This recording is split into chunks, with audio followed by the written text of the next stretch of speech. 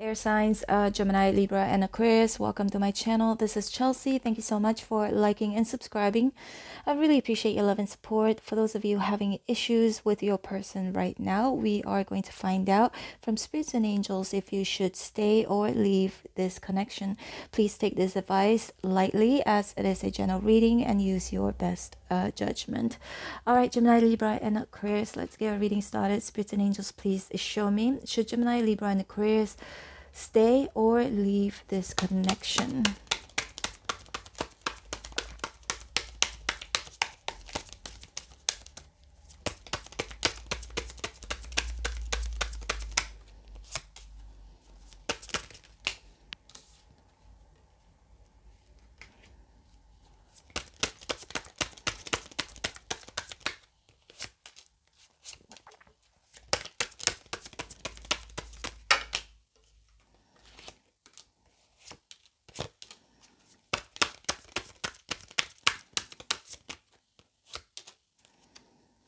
The Devil in reverse at the bottom of the deck. And again, Gemini, Libra, and Aquarius, use your best judgment. Okay, take this advice very loosely. Okay, we've got the Knight of Wands in reverse, the Chariot, and the Queen of Swords in reverse, and we've got the Five of Swords here. Okay, Gemini, Libra, and Aquarius, you're dealing with somebody who likes to play mind games, okay? Somebody whom could be also a narcissistic. So with the Seven of Wands here, Spirit says, you know, don't let this person walk all over you. Make sure that you set your boundaries. And the Fool here in reverse, I would say to leave, to be honest, Gemini, Libra, and Aquarius. Right now at this moment, it says to leave this connection, because Three of Swords is right here. They are going to break your heart or break your heart again. And Eight of Wands here is in reverse. Spirit says this person hasn't been telling the truth, has been playing mind games, has been really manipulative. This person, Knight of Wands here in reverse, could be a fire sign, Aries, Sagittarius, Leo, can also be a Libra, Gemini, Aquarius, can be any sign, okay? But I feel like also a Cancer, could be a Capricorn as well. So what I'm seeing here is that Spirit is saying that this Knight of Wands here in reverse, your person, I believe this is your person, unless roles are being reversed here. But I feel like this person may have lied or cheated, could also have this very immature behavior. At the same time, I just don't feel like this person has truly grown up yet, okay? And there's something innate about them that is a bit troubling, to be honest, a little bit troubling. And this person might affect you, okay? Might affect you from moving forward in your life to becoming a successful person, or, you know, it could be anything that you want in your life, your goals, your ambitions. This person may prevent you from reaching them. That's what I'm getting. And Nine of Pentacles here is in reverse. Could also indicate some sort of codependency. You could also be dealing with someone who's constantly sucking the energy out of you, okay?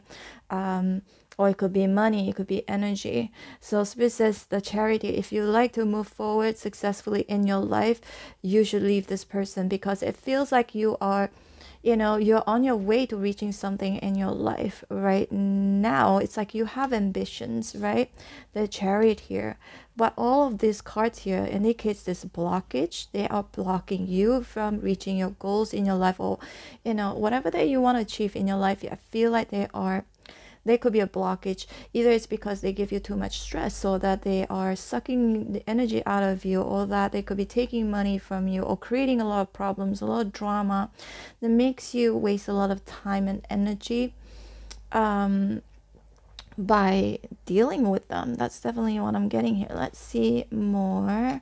Air signs, Gemini, Libra, Aquarius. So look at the Death card here. Yep. Leave, that's what I'm getting here. But again, I have to remind you, use your best judgment, okay? Use your best judgment. If this reading kind of resonate with you, whoever I'm describing your person here, then maybe, I think, then maybe it could be accurate for you.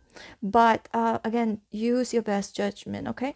The Lovers here is in reverse. Spirit says, make a choice to end this connection with the Death card here. Release this person. I knew that with the Devil in reverse, you know, it indicates toxicities, negativities.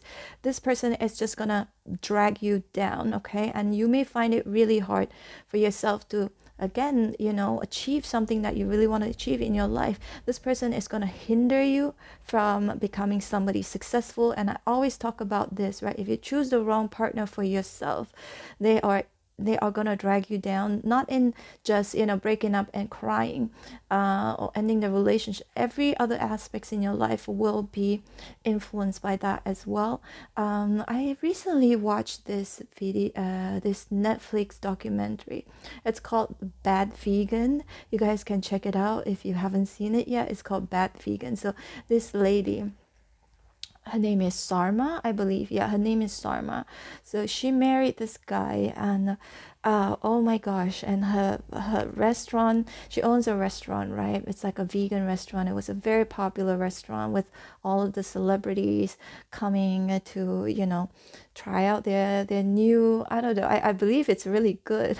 I tried being a vegetarian too. Well, most like pescatarian before. I would be really intrigued by the way they prepare their food, so that it looks less like a vegetarian food. But anyway, her restaurant was a really popular restaurant, and I don't know what happened, but she just married this guy, the wrong guy, and this guy just ended up scamming her, getting her to scam everybody else as well, and eventually she went to jail because of that. They didn't pay the employee and stuff.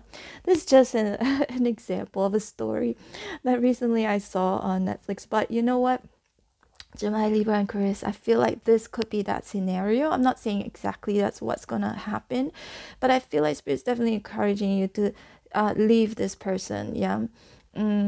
Because they could be they could be sucking the energy out of you, or taking money from you, or just being a very bad influence for you, because the Devil here is in reverse, and the Death card here, you know, this is a major arcana.